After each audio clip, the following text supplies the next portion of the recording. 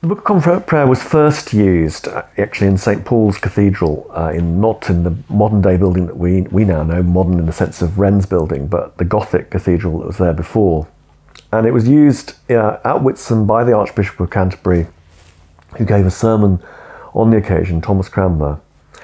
And it came into existence because the Church of England, as a newly formed non-Catholic body, needed just something, a book to use on a weekly basis for its services.